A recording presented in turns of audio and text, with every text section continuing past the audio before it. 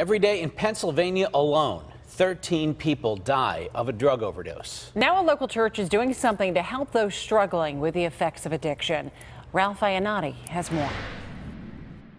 Whether you live in a big city or a small town like here in Connellsville, the heroin opioid epidemic has taken a staggering toll despite all the dire warnings we hear. But the church must be part of the solution. Can I hear an amen? Amen. Over 100 people turned out Tuesday night in the social hall of the Connellsville Church of the Immaculate Conception Parish.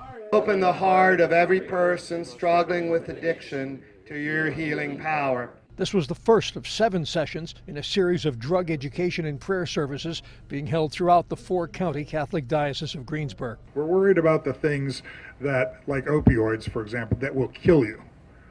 Again, it's a culture of life issue. People are dying from this. The numbers are sobering. In Pennsylvania last year, there were more than 4,600 fatal drug overdoses. That compares to just under 1,200 highway deaths statewide and 671 homicides in 2015. The Drug Enforcement Administration estimates 13 people in Pennsylvania die of overdoses each and every day. But every pastor of a parish knows the stories behind the statistics. Every pastor knows the people they buried and the loved ones of those people. Mary Sempe is the evangelization director of the Connellsville Catholic community. Last December, her sister, Angela Phillips of Uniontown, died of a heroin overdose at the age of 34. She had children. She was a loving person. She was an incredible seamstress. She was incredibly talented.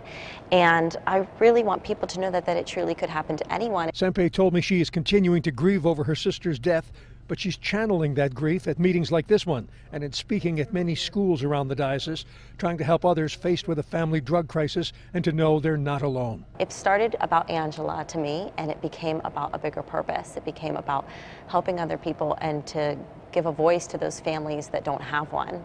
A study conducted by St. Vincent College found that 95% of heroin users had previously used marijuana. And the same study reported 8 out of 10 heroin users had at one time abused prescription drugs. In Fayette County, I'm Ralph Iannotti, KDKA-TV News.